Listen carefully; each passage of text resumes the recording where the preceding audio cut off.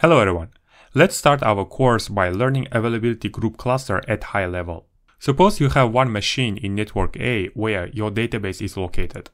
In this case, if there is any outage happens, for example, your network is down or your machine breaks because of some hardware failure, you may lose your data, right? So, as a database administrator, you may want to prevent this kind of outage and make your database be available always, even if there is a disaster. I mean, you want disaster recovery solution.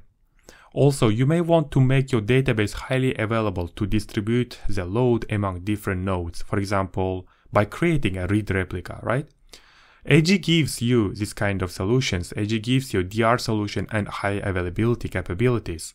First, along with current network A, we create network B, where we create another node with separate database. Also, we create another node in network A. After that, we create Windows failover cluster by including these nodes. Finally, we create SQL Server AG cluster on top of Windows failover cluster by declaring our current node as primary and the other two nodes as secondary.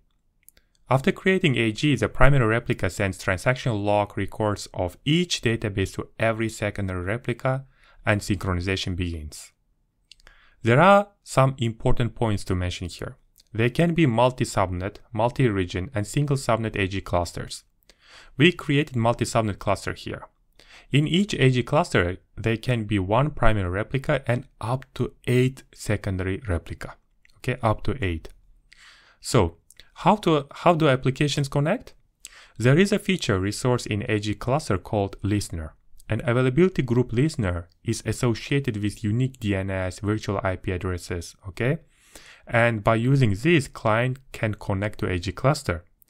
The read-write connection sessions are automatically directed to the current primary, okay?